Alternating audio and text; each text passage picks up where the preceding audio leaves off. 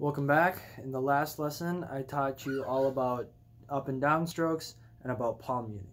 In this lesson, we're still going to stick with just the bar chord, but this time what we're going to work on is we're going to work on adding in flourishes with the syncopation and the rhythm of your strumming.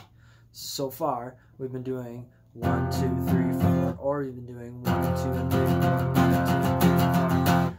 But as you probably know, in the song "Smells Like Teen Spirit," it's not just da da da da da da da da. There's a lot of little extra stuff. There's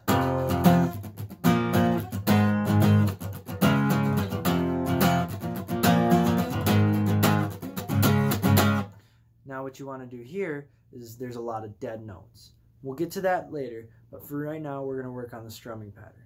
For me to figure out the strumming patterns, I just listen to the songs, or I play what I can play and slowly get more complicated from there. So right now, with "Smells Like Teen Spirit," it's da da da da da da da da da.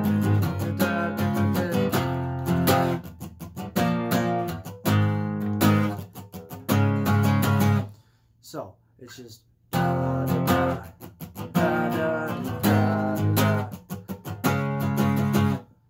Now this is just a mixture of and then your eighths. Now those dead notes, they're called, are you just lightly rest your hand upon the strings and just strum through all the strings. So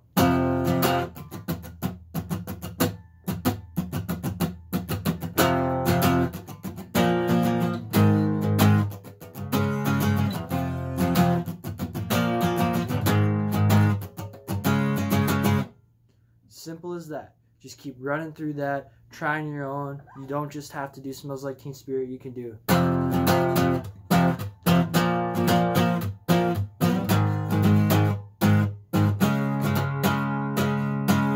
Just keep messing around and keep doing your own thing, and just get used to not just doing straight quarter notes or straight eighth notes. Just start mixing it up, but make sure you keep a rhythm and keep a tempo.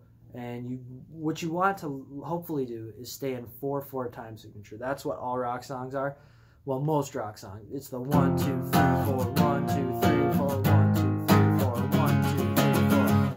Because that will help you gain a sense of how to play rock songs. And that's why you're here. You're not here to become the greatest. You're here to get started to where you can go and do whatever you want to do. I'm teaching you how to teach yourself here. And in the next coming lessons, I'm going to teach you more open chords and how to actually read tabs and how to read chord diagrams so that you can start teaching yourself and you don't have to keep looking up terrible videos on YouTube. Thank you for watching. Work hard, be smart, and I'll see you in the next lesson.